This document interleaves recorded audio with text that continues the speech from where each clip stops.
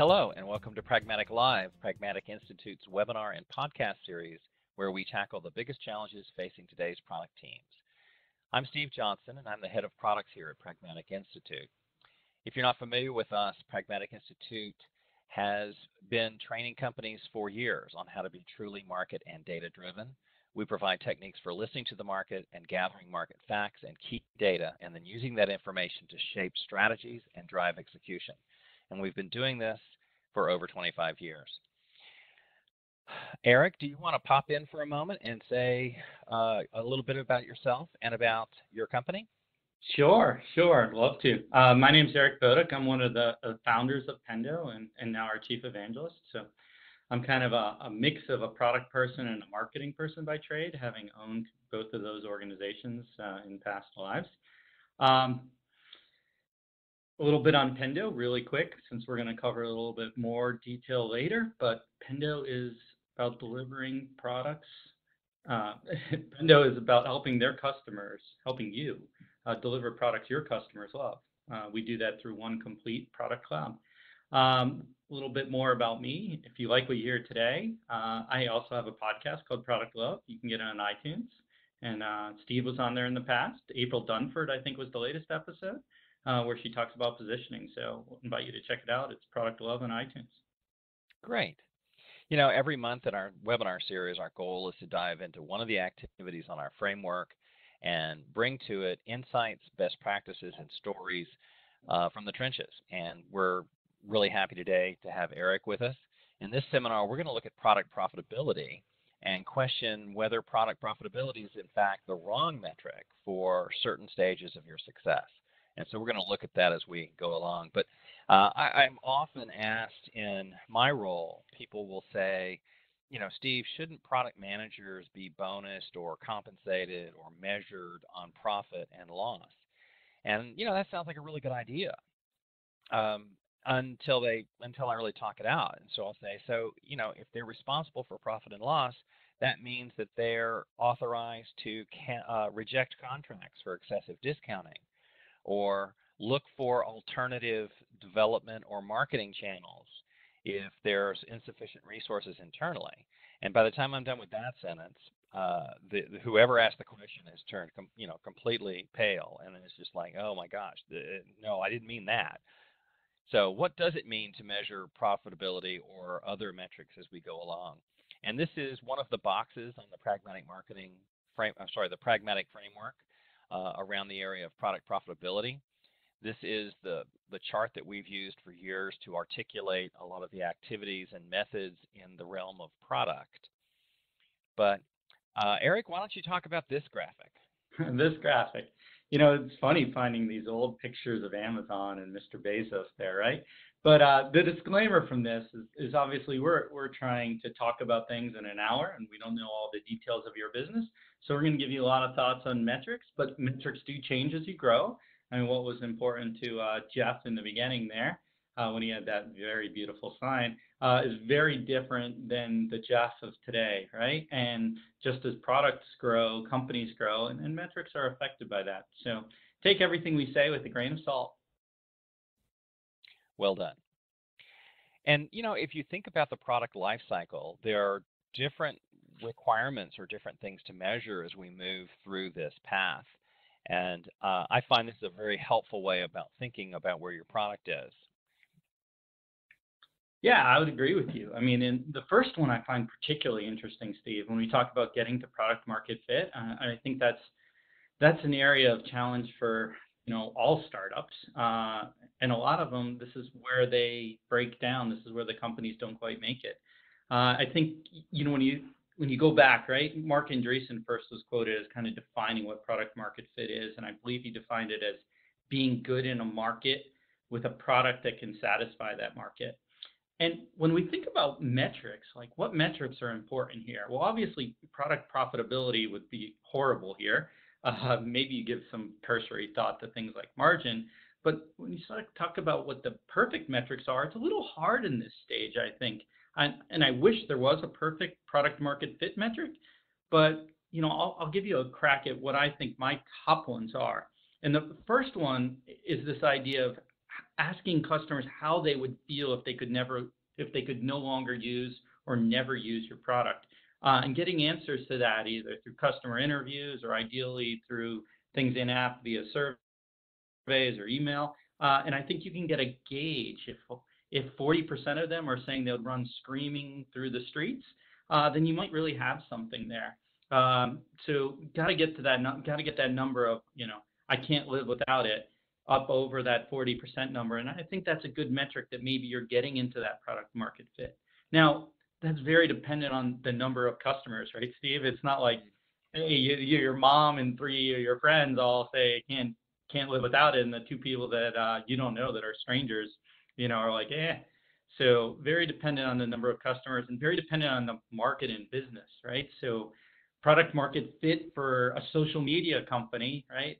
Can't just be 10 customers that say they can't live without it.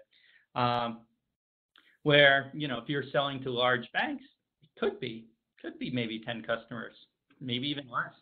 At this stage, you're also investing a lot of money in the development and perhaps even the marketing. So profitability is not really an option at this point, wouldn't you say? Absolutely. Profitability is not an option. Really, you're using, indicators of future profitability, whether it's I couldn't live without this, a good group of early customers that are saying that, whether it's sentiment, like positive customer feedback, things like NPS. And then, repeat usage is a good proxy too, much more than growth, right? Because growth can be bad here, right, Steve? I'm sorry? I was going to say, I think growth can even be bad here, don't you? Oh, good point. Yeah, what is it? I have a friend in North Carolina who says, good marketing or good adoption can destroy a mediocre product. Right? Suddenly a lot of people know how bad it is. Exactly. And before you get to that fit, if you have all these customers dragging you in other directions, it can be a distraction from really establishing that product market fit. You could have thousands of customers saying your product's, it's pretty good. We're willing to use it right now because it's cheap. You're just starting to get an adoption. You aren't really charging as much as you probably will be when you're growing or optimizing your revenue. So there's a possibility your resources, your thoughts, your very scarce resources, your very scarce time, your very scarce thoughts are distracted because of concentrating on things like growing. Totally. I actually think here the goal is not profitability or even necessarily revenue. It's learning. We're trying to figure out, is this the right product? Is this the right market? Have we identified the right personas? And as you look at, some of the early adopters, you find yourself going, wow, there are like 17 different personas here. And I remember I went to work for a startup, which was a wonderful experience. And the president was trying to, convince me to come on board. And he said, yeah, we're the leader in 12 different markets. And I went, wait a minute, you're like a $4 million company. How can you be a leader? And he's like, yeah, we have one or two customers in these different 12 markets. So I don't know that that's really, a dominant player yet, but they were still struggling to find product market fit. Who were the ones that said, as you put it, if you took this product away from me, my business would fall apart? Yeah, I think that's probably the best set of data you can get here. Repeat usage, like I said, helps with that, but you want customers to have it. Yeah. So in my case, if I had 30 or 40 customers and most of them were willing to be a reference, I consider that a pretty good metric. So you're a believer in this idea of product market fit, right, Steve? There's question about whether it exists in some minds. Well, we talk about it in a different way at Pragmatic. We see so many companies building products that people ought to want. And it seems really smart when we're in the office. Wouldn't it be great if we added, Bluetooth to pretty much anything? And then we get it out into the market and people go, yeah, as you said, it's like, yeah, that's okay. That's interesting. And everyone in the office is super excited. But when we take it into the market, they're like, I don't understand this. This seems to be solving a problem I don't have. And certainly in our classes, we strongly emphasize product managers and product marketing people getting firsthand experience in the market to hear from the customer what they really think, not going through the telephone game of customer support or sales teams saying, this is what we're hearing. Yeah, absolutely. So should we move on to making products? So you already did. Hey, Indeed. you're like in front of me there. Stickiness. This is interesting, right? You have product market fit, and you really want to make sure your product sticks. You don't want to be, like a pet rock or something from the standpoint of like, oh, people love it and then they're gone. So now it's about making that product stick. So you're not just a viral video or a fad, but you're the potential of being something in the long run. It's interesting because it's almost defined in this slide, stick, right? So I think stickiness is this great indicator of future repeat usage. But can I go on a rant here for a second on Sure. stickiness, Steve? So let me talk about that for a second, because I was approached the other day. I was speaking out in LA, and someone came up to me and was like, I'm trying to get my DAU to MAU count higher. And I'm like, for those of you who don't know what that is, daily active users to monthly, as a percentage of monthly active users, the ratio there. And I'm like, well, do you want to? And he looked at me and was like, I hadn't thought about that. It's like, oh. So, and the idea here is he thought about it for a little while, and he's like, no, I don't really want daily users. I'd rather have weekly users. And I was like, well, think about that as your stickiness metric. And so you hear a lot about people like, oh, let's drive our daily active users and make sure we have everyone coming in all the time to use our product. But that's not always in the user's best interest. So I think you need to have stickiness that takes the user into account. And a great example of this is tax software, to make it all easy to understand. So if I'm selling tax software, I probably only want people using my software at most, in an ideal case, 1 day a year. Like go in there, figure out all the stuff I need to do, publish my, submit my taxes, pay my money, etc. And then from there, I'm hoping I don't have to go back in the software at all till next year. And maybe in an ideal world, I actually never go in. Like ADP sends all my information directly to this tax software who just takes care of everything. Expensify feeds that stuff in. Everything comes from my bank account. It's just all automatic. I mean, that would be amazing. So I think stickiness is one of those metrics that's super important, and it's one that you really want here. But at the same time, it's one that can kind of lead you down the wrong path if you don't think of it in the eyes of the user, the person buying or using your software. And in the eyes of your business model. I mean, as you were telling the story about taxes, I was thinking of expense report software, which seems it must be really loved by the accountants, because I can't find anyone who travels who loves their expense reporting software. But I certainly don't use it every day. I take one trip every other week. I do it, as soon as I get home, but I don't use it daily, and you wouldn't want me to. But certainly, in terms of making the product stick, and in the case of expense reporting, it's like I'm already stuck. I don't have a choice. But if there's enough riot among the user base, you suddenly find IT saying, well, gosh, maybe we need to find a different tool that doesn't make Steve whine all the time. So there, part of making the product stick is creating a product that all the users like. And it seems to me that in using ERP software and using bill payment software, so stuff like that, it feels like it's built for the IT staff or the accounting staff, as opposed to real people who actually use it. Yeah, I think that's changed a lot. Obviously, we're seeing like this consumerization of the enterprise, which I think is great.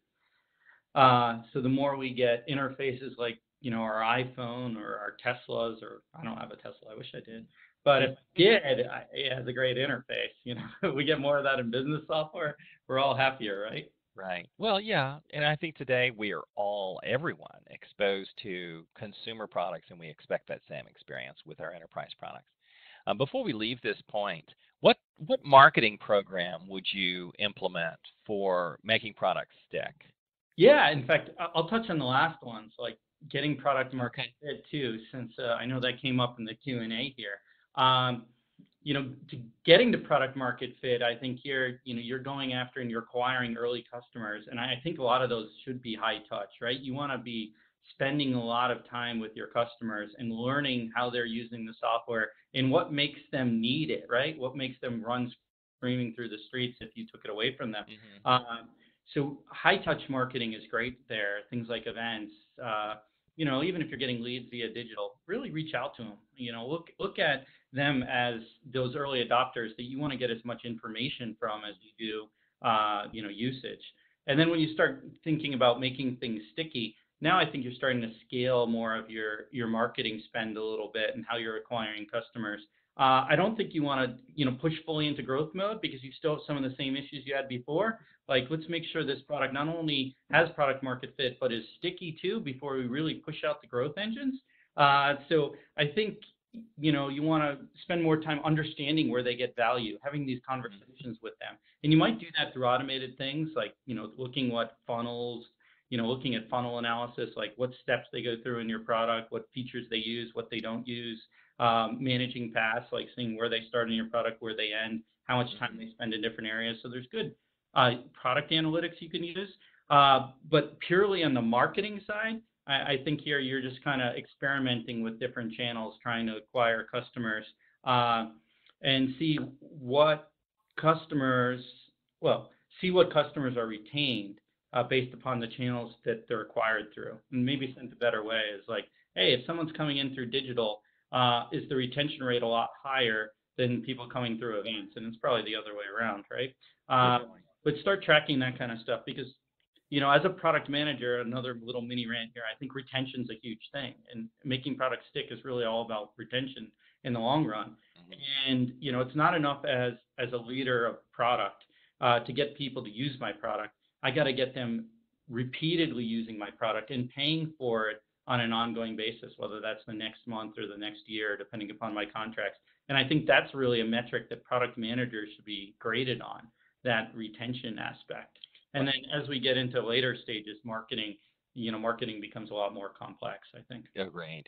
There's one vendor I work with that has a monthly newsletter. I still like, good old fashioned, HTML formatted simple newsletters. Actually, it may just be a text only newsletter, but it's interesting the way he does it is this vendor has 3 articles in every newsletter. One is for newbies, people who are, well, actually pre-newbies, if that's such a thing, people who are still kicking tires. Why should you be doing, whatever his product does? And then the second article is for people who are just starting to use the product. And then the third article is for power users. And so in terms of, making the product stick, what he's doing in this newsletter is growing customers, which is our next point, but also within the customer base, the newbies and the experienced people, here's a trick on using our product to do either a very simple thing or a very complex thing.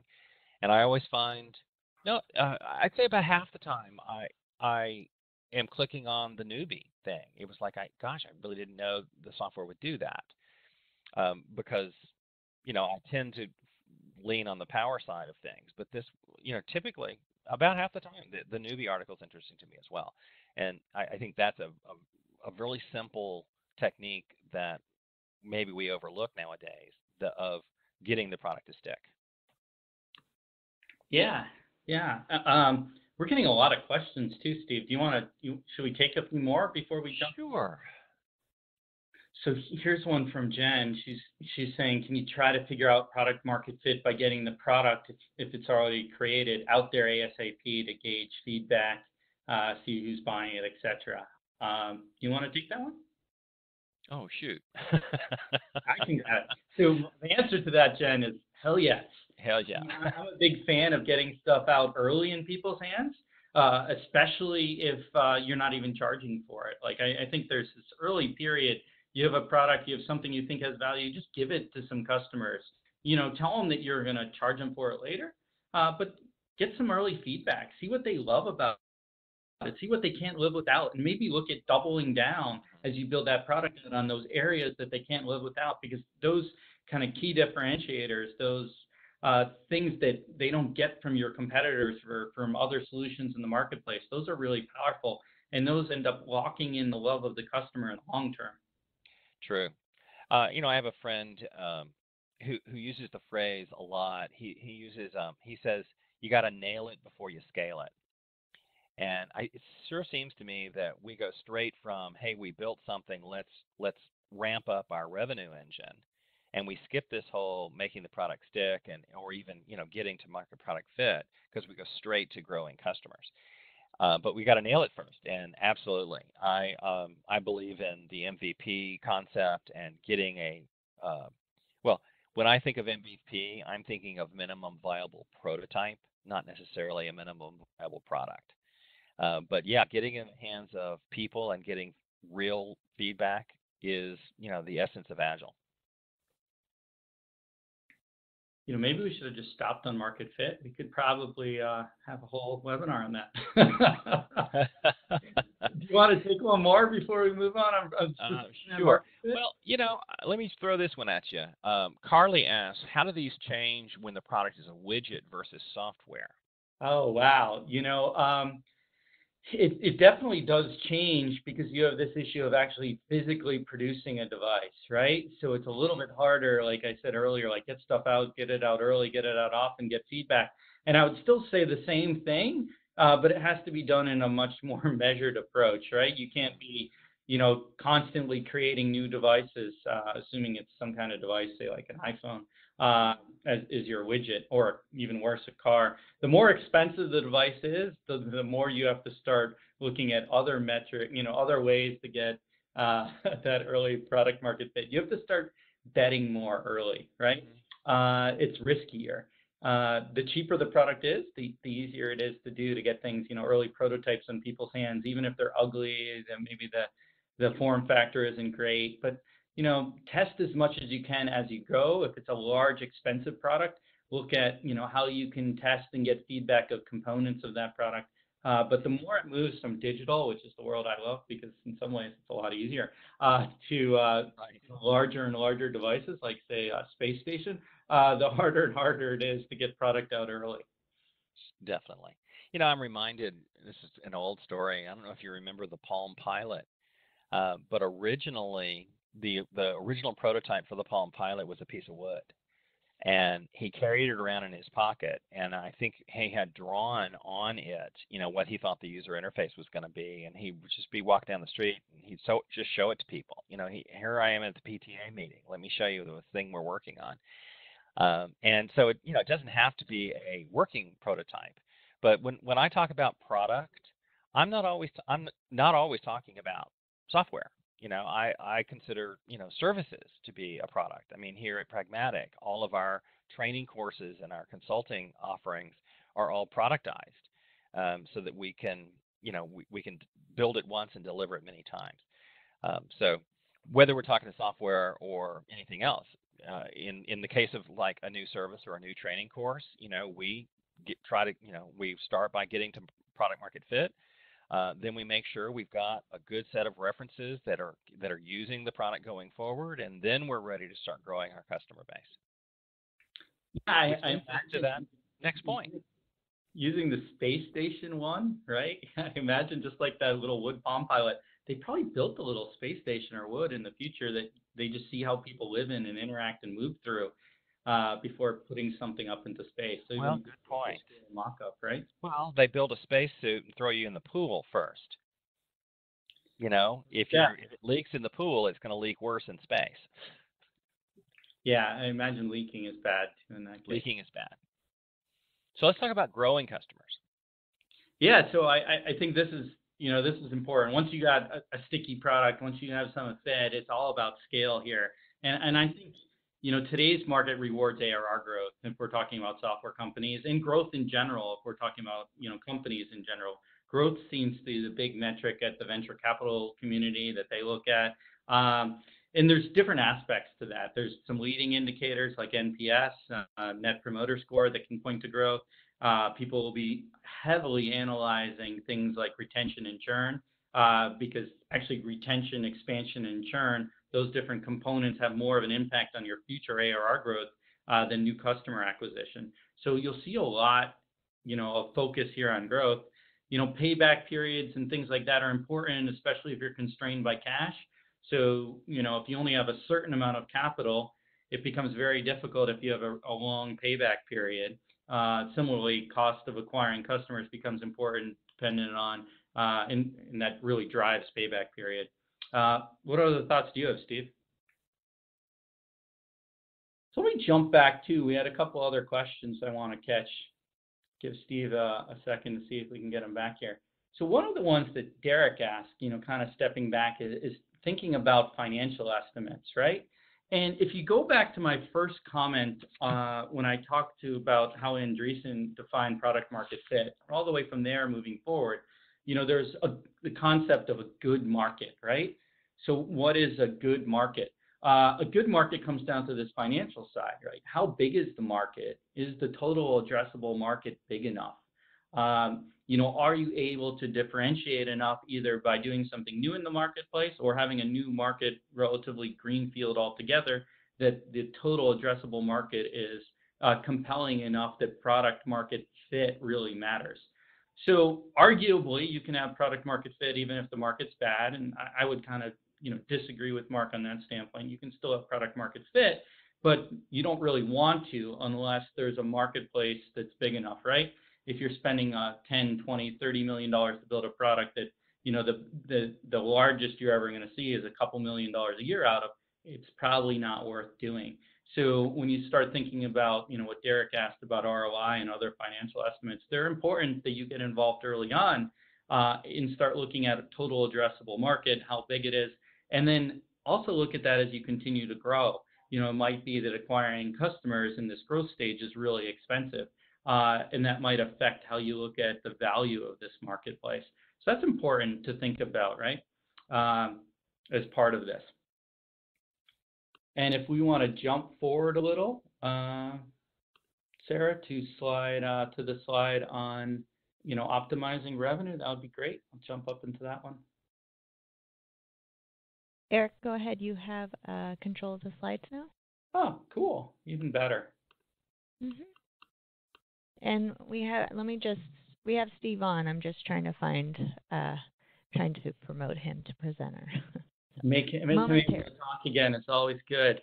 So, yes. Now we're talking about, after you've grown and you've scaled and you've gotten to the point where, say, you're a leader in an established market that's relatively big, it comes down to optimizing revenue. And I look at, ARR growth is still important here. If you look at the public markets, even some of the bigger companies, and we'll go through some of the benchmarks later, ARR growth is still highly valued. Profitability now becomes a little bit more valued as we get to this stage, right? You see what the rule of 40, and I'll explain a little bit more about that for public companies. But profitability and growth are both important at this point if you're at the public company size. If you're not at the public company size, it's still mostly about growth. You should be looking at things too, like LTV to CAC ratios, like how valuable your long-term value of customers, based upon how much it costs to acquire them, is very important. That ratio becomes very important at this point. Retention and churn, in particular, how they affect ARR growth. But really, retention and churn are probably more important than new customer acquisition to some extent, especially if you're a software company, because there's more money to be made on kind of the long term by retaining customers than signing new ones that drop off pretty quickly.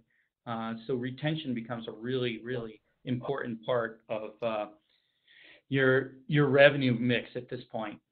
Hey, look, we got Steve back. Maybe. When you are back, Steve, just let me know. So a couple of questions we had. Brendan was asking about using additional attributes when calculating cost to acquire customers. Things like, I believe, level of customization to sell the product or to sell a standard product. And I would definitely look at that. When I'm looking at, if I'm an investor, I'm thinking about how out of box is the sale, right? And if there's a huge level of customization per customer, either I'm pulling that out of gross margin and definitely tracking that, or I'm looking at that customization as part of the cost of acquiring that customer, which could have a huge impact on that long-term value to CAC ratio or the payback period. And while it might not be GAAP associated to think about like, post-sale customization of a standard product. I shouldn't put that in pre-sale. It's really important when you think about kind of the new SaaS metrics, because if you're customizing every single standard product or a lot of them, really that's going to impact your ability to scale quickly, and it's going to impact your ability to optimize revenues. And it seems to me that that's the issue associated with so many companies, that the development team thinks that they're in a standard product business, and the sales team thinks we're in the customization business. And either one of those businesses is fine, but not at the same time. Absolutely. And there's a question too, Steve, about just finding resources, including a summary slide that includes product metrics by phase. Sorry, jumping up, Barry was asking that. So that would be a great thing for us to provide. Maybe we could provide a little, before we send out these slides, we'll add a little summary slide in the end that just lists some of the metrics that we talked about in each of these phases. That's a great add, Barry. Thank you. Good idea.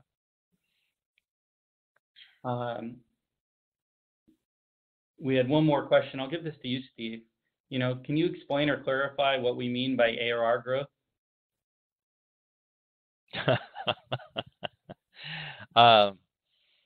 Gosh, aren't most people doing like monthly or daily, weekly? Yeah, and then that's technically MRR growth. I mean, yeah, okay. By ARR, we mean like, I'll just answer it. I'm working my way to it, but go ahead. So for ARR, what we mean is annual reoccurring revenue. So sorry about not defining that a little bit earlier. So we're talking about annual reoccurring revenue, thinking that, you have reoccurring revenue contracts. If you're still charging like an annual fee and maintenance, it obviously affects this number, but you can think of it as, annual revenue as a whole. But you want to see that number going, up and to the right. The great thing about, renewable contracts, SaaS contracts, reoccurring revenue contracts is that they're a lot more predictable than if you're charging someone up front with maybe a trailing maintenance of, say, 10 to 20%. So right. That clarifies what we mean by ARR. It's annual reoccurring revenue, and the growth of your annual reoccurring revenue is the metric we're talking about. And it's kind of scary if you're doing billing on an annual basis, because the bill comes, people go, holy moly, this is a lot. Whereas on a monthly basis, it doesn't seem quite so much. I mean, if I'm paying $60 a month for something, that is a different mental model, I think, than if I'm paying $600 a year, and I go, wow, am I really getting $600 worth of value? So it's almost like the annual approach of licensing ends up kind of forcing the customer every year to make a renewal decision, as opposed to, oh, the bill came, hey, I can handle that $60 or I can handle that $200. Yeah. Well, I still have control, don't I? So let's talk about extending life. You want to lead this one off, Steve? Yeah, as you get towards the end of, this life cycle, you start looking at how do we optimize not just revenue here, but how do we now optimize profit? And I've got a couple of slides coming that speak to it in a different way. But fundamentally, it's like by extending the life, you're looking for maybe new niches that you have not been able to service before, or expanding the usage within an account. But mostly you get into cutting costs. And, developers and salespeople hate this part, but, this is an older product where it's phasing out. We're looking at lower annual purchase each year. So it's not worth investing a lot of money in, but we can extend it just a little bit by cutting back on our development costs and our support costs, and then looking for other geographies or other vertical markets that could use the product as it currently exists. And so we can get just a little extra oomph out of it before we go into our ending it phase. Yeah, I think that's good. If I was going to add anything or summarize, maybe profitability, big important metric here, because you're really just trying to get as much as you can from this product before we get to this next phase. So costs, you want to keep them down, margins you want to keep up, and then you want to get retention and keep retention as high as you can for as long as you can, because you're extending the life of your product longer. Because once the extension starts fading away, you're coming to this, next slide, which is, when do you make the decision to end it, Steve? Hmm. Well, it's kind of simple math. When the revenue is you're not able to get the revenue above the cost line, then it's time to shut it down. But it's a business decision, and yet for a lot of people, it's very emotional. The developers who've been working on it, they're like, hey, I love this thing, and there are certain customers who love it. And either in the extended phase or the ending phase, you can keep it going a little bit longer as long as you increase your prices. I mean, there may be some customers who say, I know you're discontinuing it, but we'll pay you, 10 times more in annual maintenance if you'll just keep operating system and browser support going. So there are some, if you can make the trade-off that we're making enough money to pay for this resource, you can extend the life, but at some point, it's just a business decision. I know everybody apparently in the financial system loved IE6, but at some point, Microsoft said, "We're done. Got to get off." Gotta go. And I'm sure the banks came around and went, "Dude, I'll pay you more." And they're like, "No, this is opportunity cost now." And the big trick for ending a product is to stop paying commissions to the sales team. Yeah, I mean, that definitely stops the new customers coming on board. Absolutely. So the retention. Should we be putting bugs in a product for an old product to get customers to stop using? Introduce bugs. You're evil. You're evil. No, I think the by this point, it's like the thing should be pretty bug free, except for new operating systems and browsers. But I don't know that I'd really recommend adding bugs. That is interesting. You're a bank, you're using IE 6.8, right? And 6.9 gets out, it's like upgraded with bugs. Move to 8, right? 8's ready to go. Oh, the things we think about. I know. I don't recommend that, by the way. I do not recommend making your products worse just so you can make it easier to end the life of them. But there is this concern, like you mentioned, that comes up. You have that one big customer that uses it, and maybe they use like a ton of your other products, and they're like, please don't end of life this. And you're like, but we have to.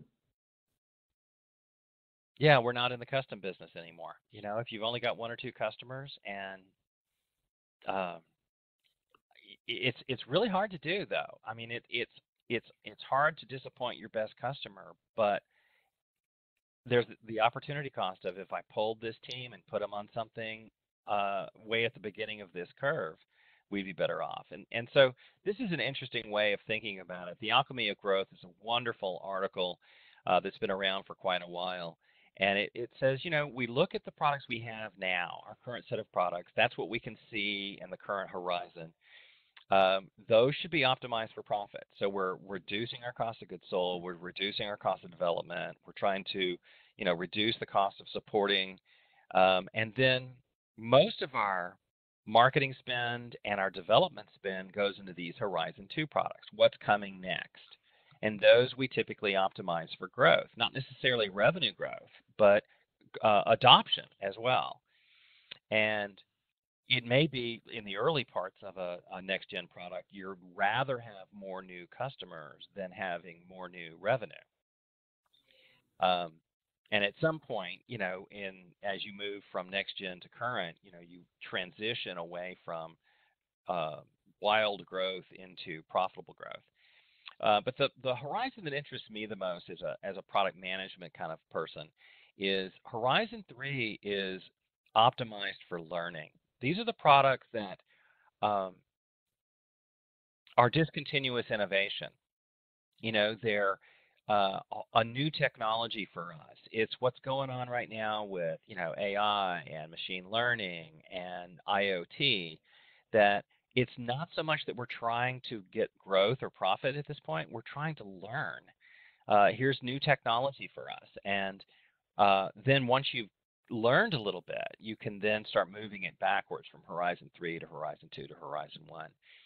And then beyond, if there is such a thing, beyond Horizon 3, it's all about validating product market fit. And I think one of the challenges that we see with kind of unbridled innovation, or even with design thinking, which is wonderful, is they tend to start with the innovation as opposed to starting with the market problem, which, for those of us who have gone through a pragmatic class, know that we're really passionate about that. And another way of saying it is on the next slide. You come up with a new product idea, and to test it, you do a minimum viable prototype, and you get a little success, a little feedback, and you make a slightly bigger prototype, and then later on you build, and the actual release 1 and release 1.1, release 1 to, whatever, and ultimately, you got release 2, and maybe you say, okay, now the market demand is starting to taper off, and so we need to take the excess profits from release 2 and put them on the next MVP, which is on the next slide. And if you're the team working on release 2, you're pretty annoyed that all of your excess profits are going to the next thing.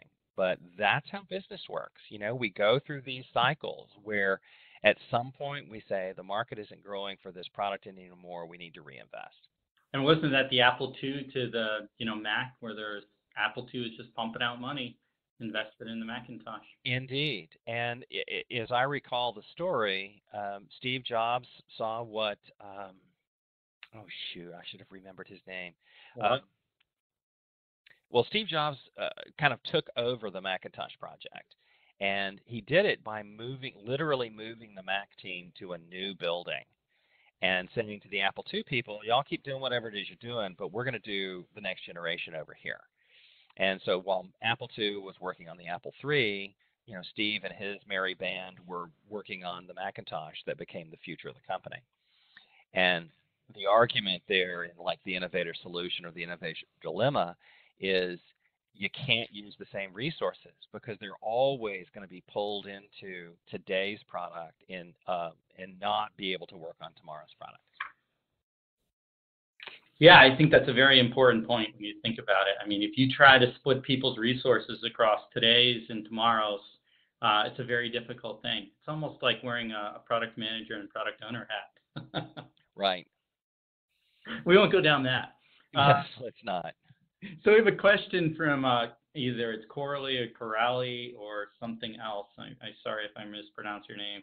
But she asked, where do you think end users' feedback will be most critical in the product lifecycle? And my answer to that is in the first 2 stages, in particular when you're trying to find product market fit and also when you're getting that stickiness. That's where it's super critical. Now, it's important throughout, maybe less important when you're end-of-lifing a product, but it's definitely still important in the growth and the optimizing revenue phase, and definitely important when you're looking at product line extensions. But I would say the most important part, if I had to pick one, is the early stage, because if you don't take the feedback and get it right, your product's never going to get to the later stages. Absolutely. And, if you've done this for a while, you start realizing, by, stage 3 or 4 in our chart, at some point you've pretty much heard them all. It's just a question of actually getting the resource to do the things. I mean, you've always got a backlog that is greater than your resource base. But after a while, in terms of feedback, it's like, I've heard this one plenty of times, and it just hasn't bubbled up to the top of our list yet. Yeah, and another question from Guy. He asked, if you're headed for the exit, can you entertain selling the business to your key customer who wants it extended? I think he's thinking about the product exit, ending the life. And what do you think about that? I think it's a great idea. I think it's brilliant, yeah. Jeff Moore wrote about something similar when he was talking about understanding what is core to your business. And it's a topic I'm really passionate about because it seems a lot of the businesses that I encounter don't seem to know whether they're a software company or a services company or a sales company or what. And so Jeff was talking about, finding your core, and anything that isn't should be outsourced or sold. And one of the examples he used was there was some internal function, accounting or, payroll or something. And it was something only this one company used. And what they did is they went to the head of that department and said, we're going to discontinue this as an internal function. And what we'd like to do, fund you and be your first customer if you'll go off and just make this an independent business, and we'll be your first 5 years. And this team stayed together. They went across the street. They continued to service the company, but they did it on an outsourcing model. That's definitely cool. Yeah, I'd say look for that opportunity. If you're end of lifing a product, if there's a way you could sell it to a customer that really desperately needs it, it's a great thing to do. I know there's a lot of questions and we're running up into the last 10 minutes or so. Steve and I are, I'm sure, happy to answer questions offline too. I'm just Eric, ERIC, at Pendo.io. So feel free to shoot me any questions you have afterwards that I don't get to. Again, it's Eric, ERIC, at Pendo.io. And I'm sure Pragmatic will be sending out the recording, which is one of the questions. Can also answer any questions that you might think of both now and later. Anything you want to add to that, Steve, or should we move on to some growth benchmarks? Yeah, let's look at the growth benchmarks. There are a lot of good questions here, and I will we'll follow up with them in some way. Yeah, absolutely. So, one of those guys that's like, oh, it's great you talk to me about metrics, but talk to me about like what best in class is doing. So I think it's interesting. A lot of the venture capitalists do some great job looking at benchmarks. This comes from Bessemer Venture Partners. They do an annual kind of state of the cloud, which I recommend reading. You can Google state of the cloud and you can find this. But it's really interesting to see how quickly some companies, you can see years down across the horizontal axis and ARR going up. You can see how quickly some of these companies, got there. It's crazy.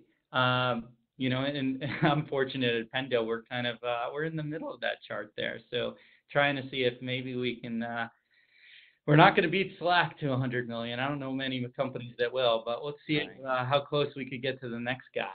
So, indeed. And this gives an easier kind of way to look at that. So if you look at the Bessemer Venture Partners growth benchmark, and we're starting at $1 million in ARR. So you can see what's good, better, and best. To 10, it's 4 years for good versus 2 to best. For 100, it's 10 years for good and 5 years to best. So just kind of great guidelines for where you are, and you can kind of map yourself against some of the best in class as you're going through kind of these or as you're going through these growth metrics. Mm-hmm. Another interesting metric is retention metrics, and I think if you think about one base metric for retention, it's really hard because who you sell to, the size of the company really affects retention a lot. So Bessemer also did a great job here, looking at retention for different segments and what's best. So, at the small business, seeing 70-80% growth retention and 80 to 100% net retention is awesome. Versus the enterprise, your retention should be a lot higher than small business. Your price points are going to be higher, and your retention should be higher. Now, it's a lot more expensive to sell to the enterprise than to small business, but retention and contract values should be significantly higher there. And for those who are wondering, well, what's 120% retention? When you look at net retention, now you're also looking at expansion revenue as a factor of that. So you can have over 100%. If you say have 100% of your customers stay and 20% of them, increase their revenue by, X dollars, you're going to be over that 100%, right? So that's how you can get over 100% there.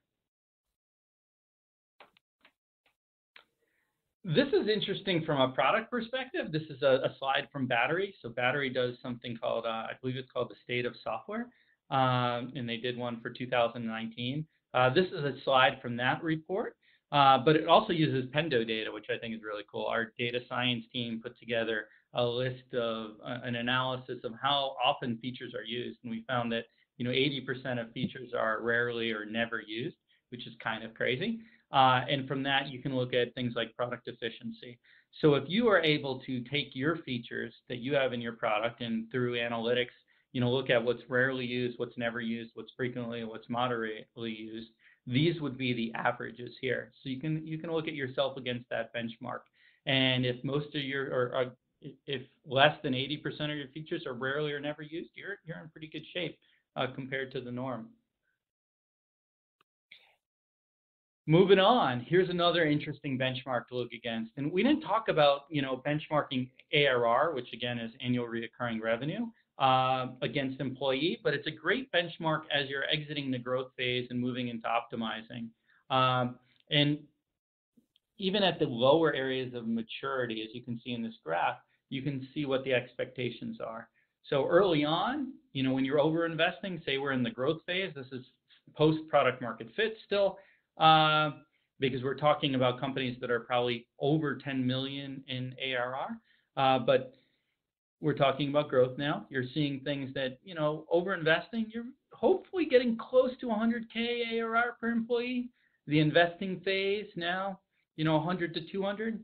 The break-even phase, which would correlate, to optimizing revenue, you should be seeing 200 to 300 per employee, and then sustained profit. Here's where the end of the optimizing revenue and the beginning of the extending life, you should be seeing significantly more. And as you get into extended life, you're really trying to get as much money from these product lines as you can.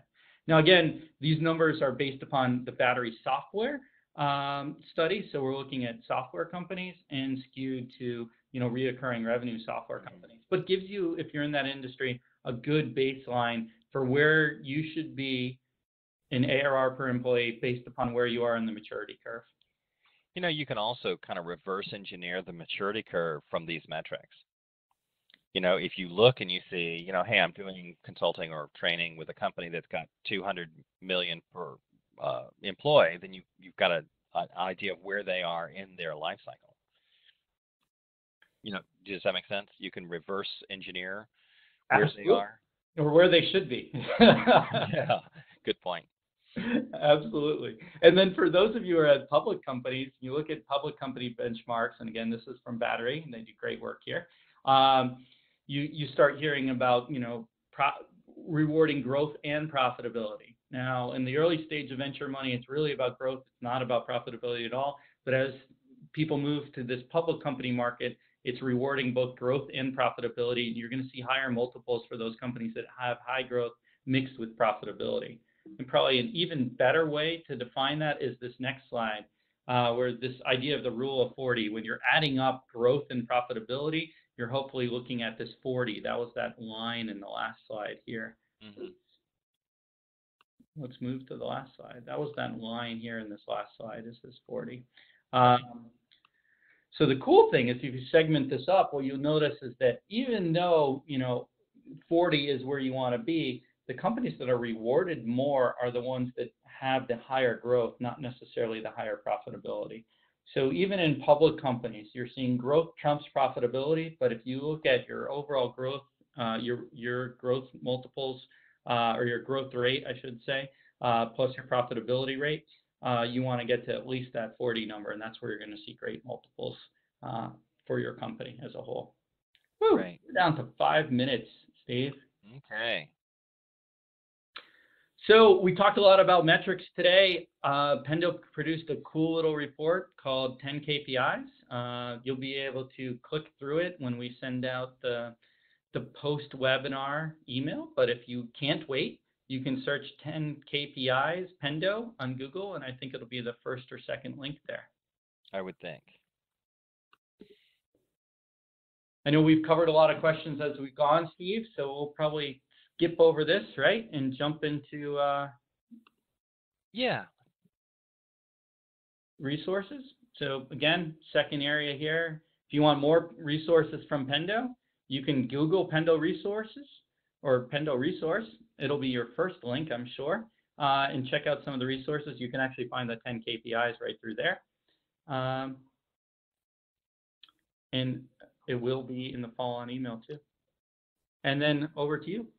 Okay. Well, every month we take on a new box in the Pragmatic Framework, and this month we talked about product profitability and other metrics, and next month we're going to talk about how to grow and launch a subscription business as we look at our launch box. We have a longtime friend of Pragmatic who will be leading that session on July 18th. So no doubt we'll be sending you information about that after our session today. So I want to thank Eric for having a great session and keeping things going when our host was off in the ether. But it looked like it all worked out in the end. And, as you think about KPIs, it really just helps to step back and say, what am I trying to accomplish here? And I think the stages that we talked about today give us a lot of insight on what we should be counting, what we should be measuring. And it's not always just money. Okay, that does it for this edition of Pragmatic Live. Thanks for joining us, and have a great rest of the week.